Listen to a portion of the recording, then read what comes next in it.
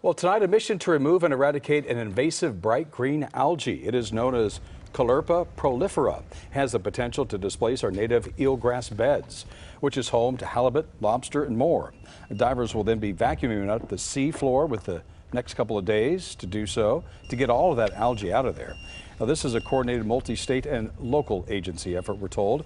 How the algae got there is unknown, but scientists think it might have come from an aquarium plant that accidentally came in contact with the ocean. It can spread so easily. All it takes is a small piece to break off, float through the water, and root somewhere else. All invasive species do something to displace native species. And what we all have to realize is that they predominantly move around because of our activities. Officials say the algae is not dangerous to people, pets, or wildlife. And the last time that Caulerpa prolifera was found on our coastline was 20 years ago in Huntington Harbor.